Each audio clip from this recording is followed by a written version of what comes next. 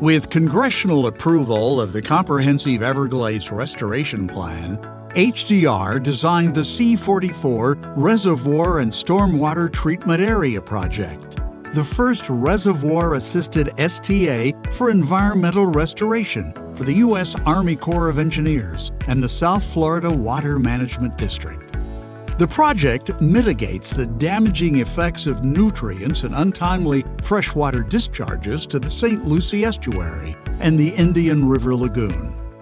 Water from the C-44 canal, which connects Lake Okeechobee to the estuary, is pumped from the canal, stored in a 3,400 wetted acre reservoir, and gravity flows through a 6,300 wetted area STA that eliminates 40 tons of phosphorus and 118 tons of nitrogen annually, providing restoration to an ecosystem home of 4,300 species.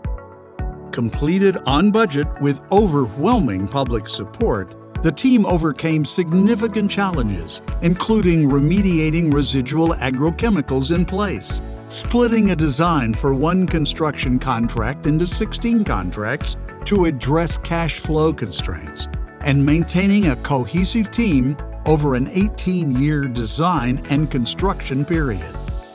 The American Society of Civil Engineers is proud to recognize the C-44 Reservoir and Stormwater Treatment Area as a 2023 OCEA Honor Award.